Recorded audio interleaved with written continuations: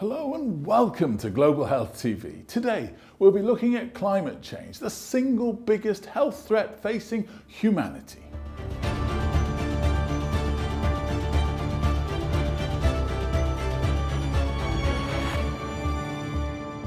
The climate crisis threatens to undo the last 50 years of progress in development, global health and poverty reduction, and to further widen existing health inequalities between and within populations.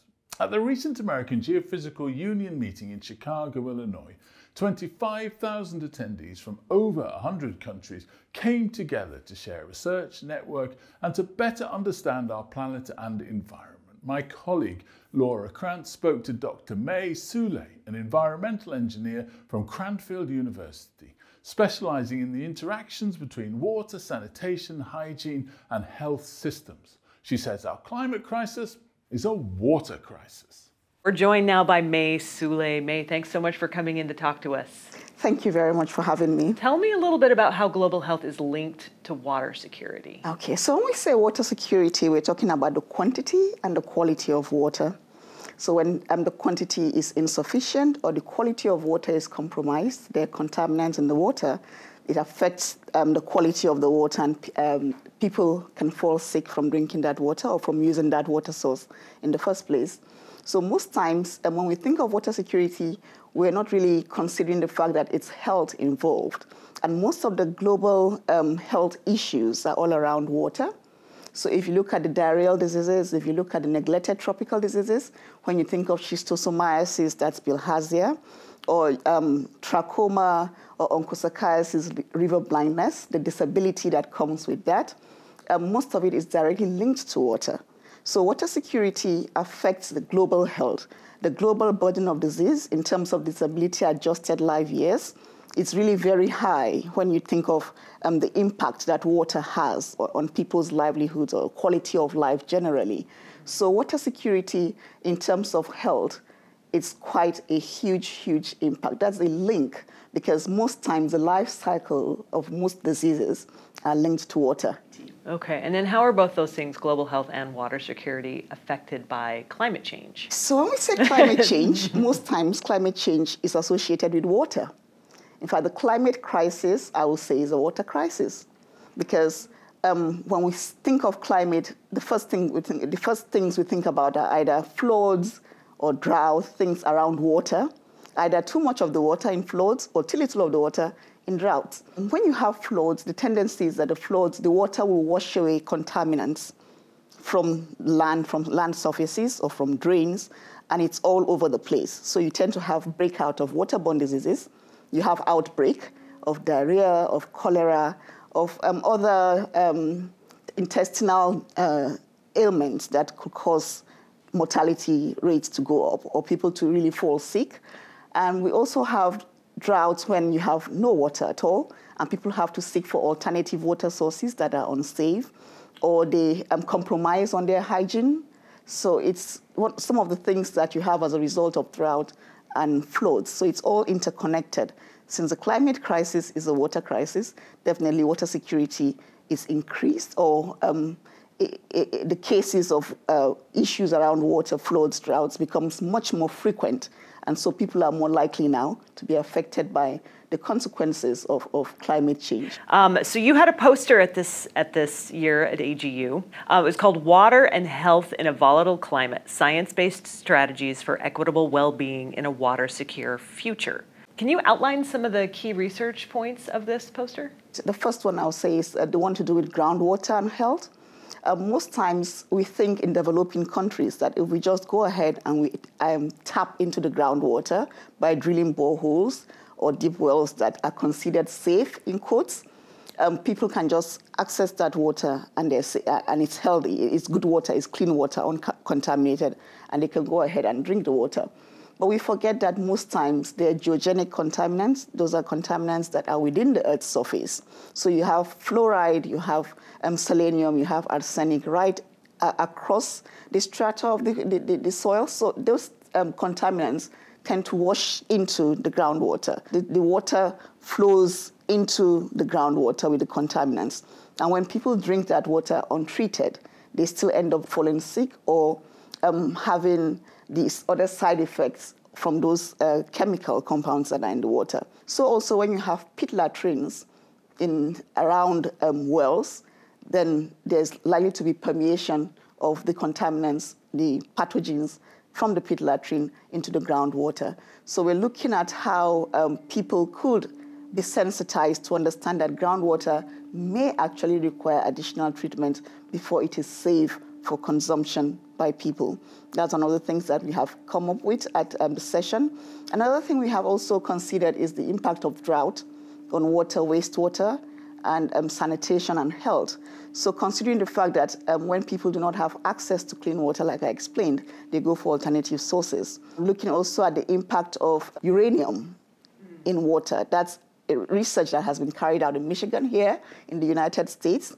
So a lot of people use groundwater sources, and they've now discovered that most of the groundwater sources are actually polluted with uranium.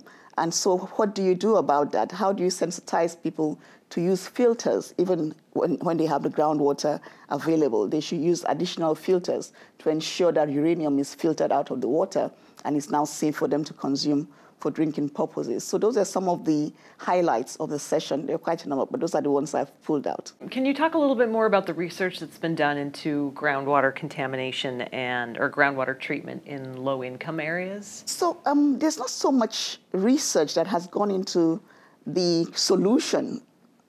Okay, there's quite a lot of research that has gone into identifying the contaminants in the water, for example, in Kenya and Ethiopia. So you have many researchers that have gone out and have tested the quality of the water in so many locations in those two countries, in Ethiopia and Tanzania. And they've realized that the quality of the water is really very poor. There are a lot of chemical contaminants in the water. Fluoride content is high, selenium content is high. You have high arsenic content as well, and other aesthetic contaminants as well that are in the water, high iron content. So although iron may not be very dangerous when you consume it, but it changes the color of the water aesthetically. So many people will not want to drink water that is already looking colored in the first place. So you tend to find those issues. But the problem is the groundwater quality monitoring has not been very efficient. You just have the one-off studies that researchers have carried in a few locations. So different researchers have carried out different studies across Ethiopia and Kenya over many years.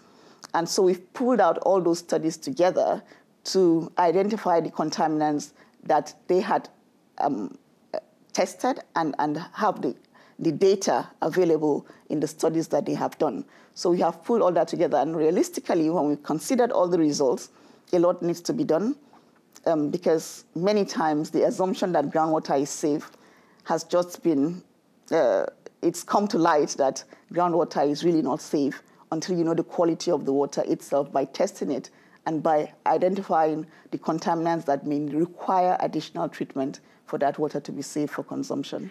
What do you think the research priorities for global health and water security should be moving forward? In my opinion, I think what needs to be done is looking at more mitigation, risk mitigation factors. How do we consider the pathways of exposure to contaminated water, and what can we do in intervening, mitigating the risk of exposure from those pathways? Also, looking at more research in lower and middle-income countries. There's so much out there, especially when it comes to drought on developed countries, but very minimum information is out there to do with developing countries. And they're the ones that suffer the most from the impact of climate change on water. So I think more studies need to be done, to be carried out for those areas. And also a lot needs to be done around water and health. So there's minimum studies as well, linking the pathways to exposure of disease and water, especially when it's not the diarrhea, cholera one that most people are used to. There are a lot of other diseases that are caused by water. So understanding the pathways to exposure, the risks involved, and then mitigation measures around those risks would be a good way to go in terms of future research. Climate change is pretty scary for a lot of people. Is there anything that gives you hope as you look into the future? I think many people now are very interested in climate issues because we're beginning to see the manifestation of climate issues clearly. So I get very encouraged that I see the youth now being very involved and wanting change to happen. Greta Thunberg is one person who has raised so much awareness around the climate and climate change.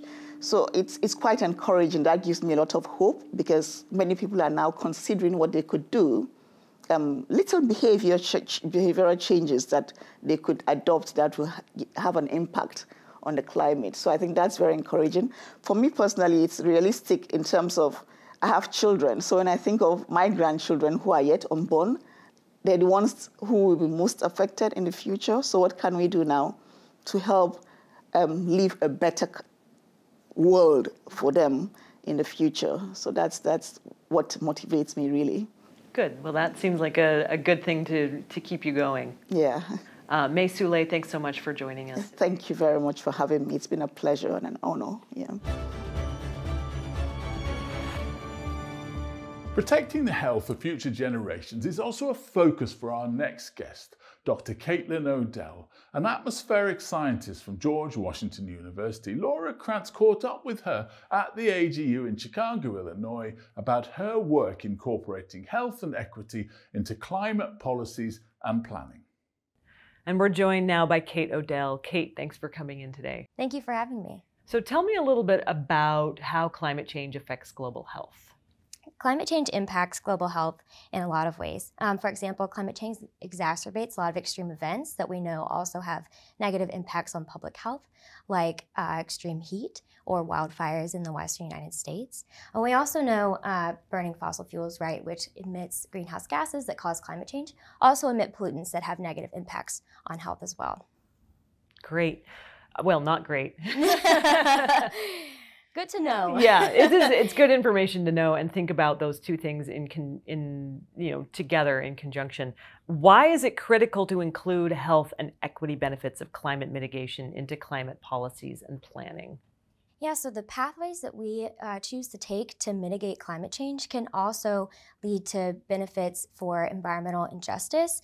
They can lead to benefits for protecting the health of future generations, and can also have co-benefits for public health in the present day through improved air quality or access to green space and other avenues. And so when we leave those potential co-benefits of climate action kind of out of the picture when we are assessing these different policies, we really underestimate the benefits of climate action, not only for future generations, but also for us in the here and now. Okay. I'm going to now ask you about your poster session. I have to read the title because it's a long one. So your poster session was called Bringing Health to the Room Where It Happens, Incorporating Health and Equity into Climate Policies and Planning. What were some of the key points? Yes, I think there were a few key themes and takeaways from our session. We had a couple presenters that talked about improved air quality through different pathways to reduce carbon emissions in the US. So one looked at improved air quality from a full transition to electric vehicles. Another looked at improved air quality again, but from transitioning to a net zero energy sector across the full US. We also had a few presenters that look at local climate action. So they work with a network of cities around the world that have mayors that are committed to climate action, and that network is called C40.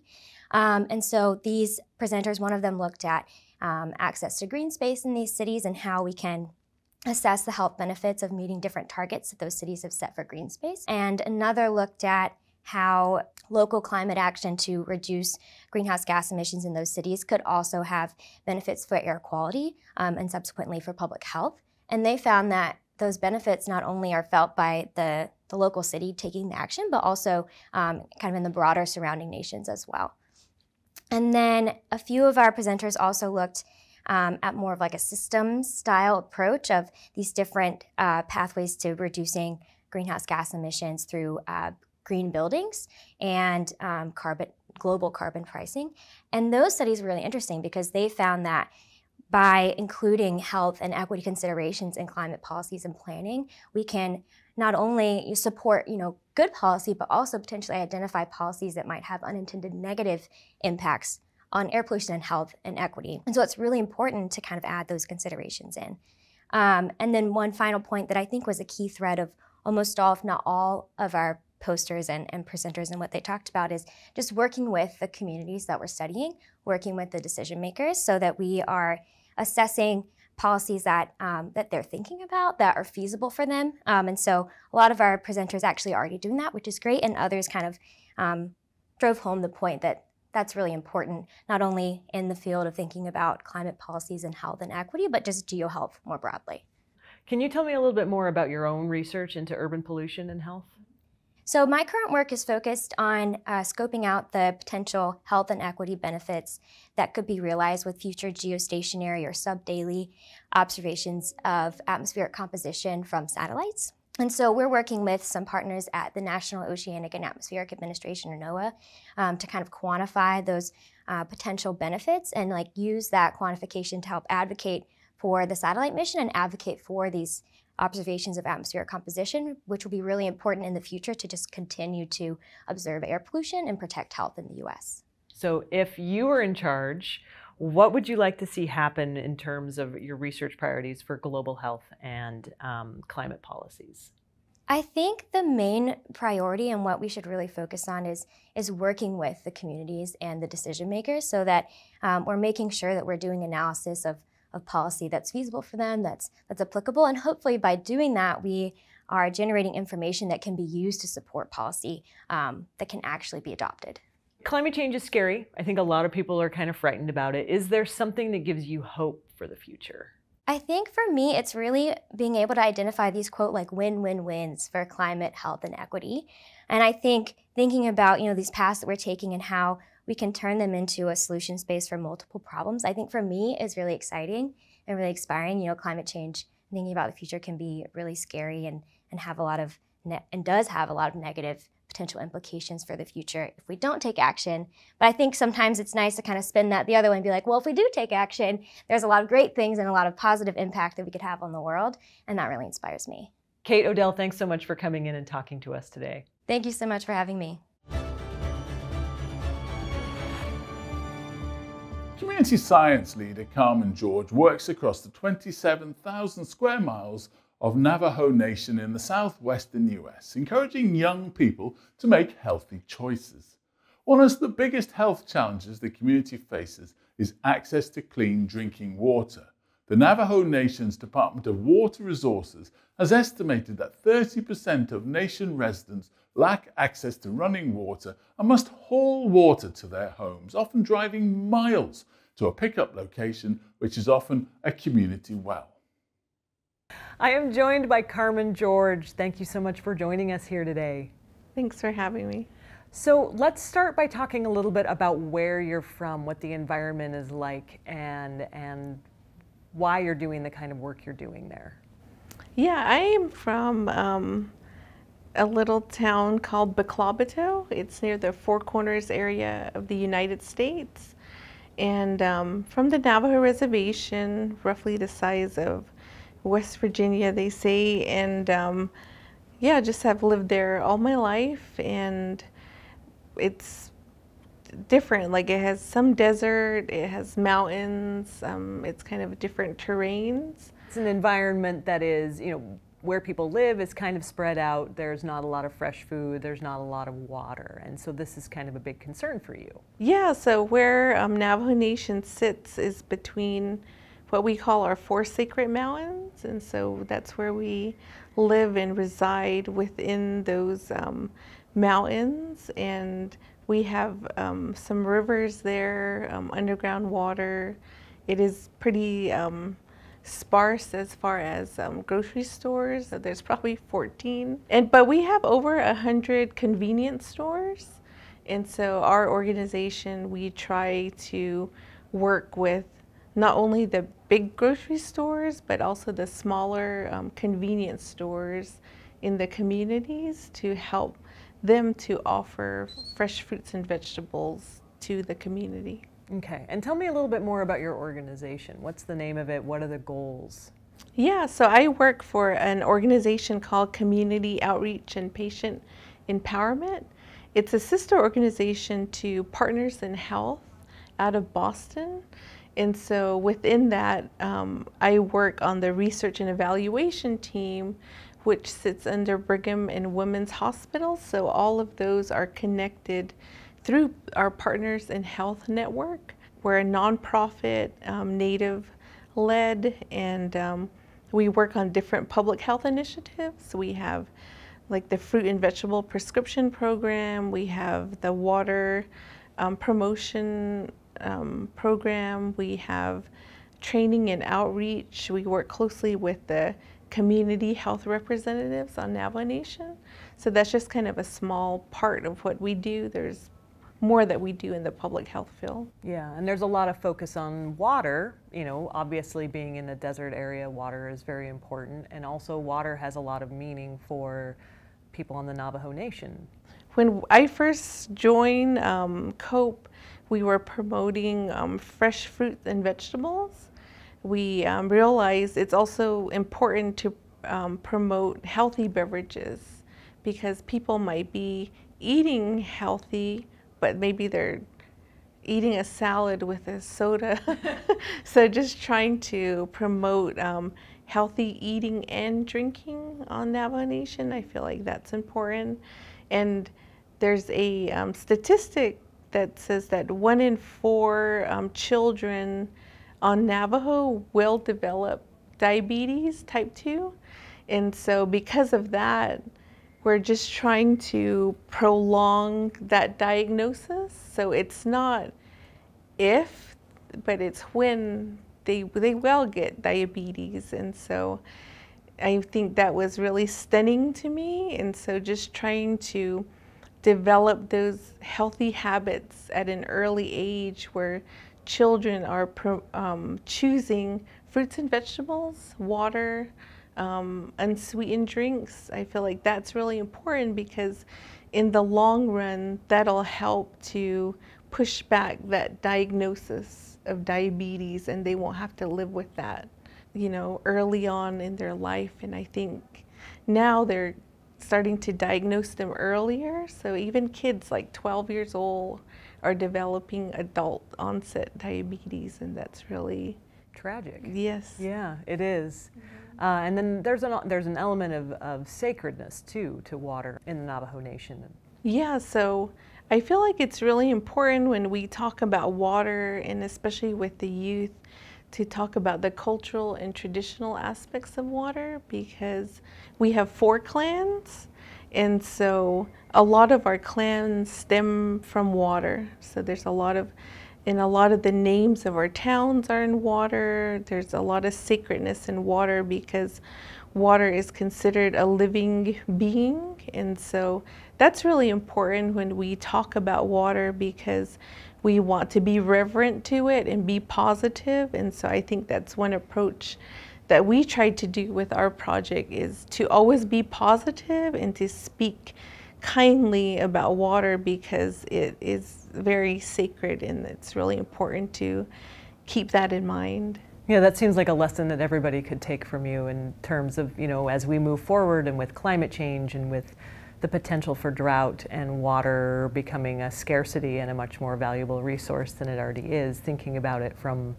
a sacred perspective and something that we should be protecting. So that does seem like something that scientists and people all over the world could stand to learn from your community. Yeah, I think that's really important, and something that I hope that this project that the youth come out with, like I hope when they finish our project that they have that respect, and that they do you know, that they have that reverence for water. Well, thank you for joining us today, Carmen George. It's been a pleasure talking with you. All right, thank you. That's all for this show. Next time, we'll be looking at the environmental impact of wildfires and extreme heat events on health with experts at the Society of Toxicology annual meeting in Nashville, Tennessee.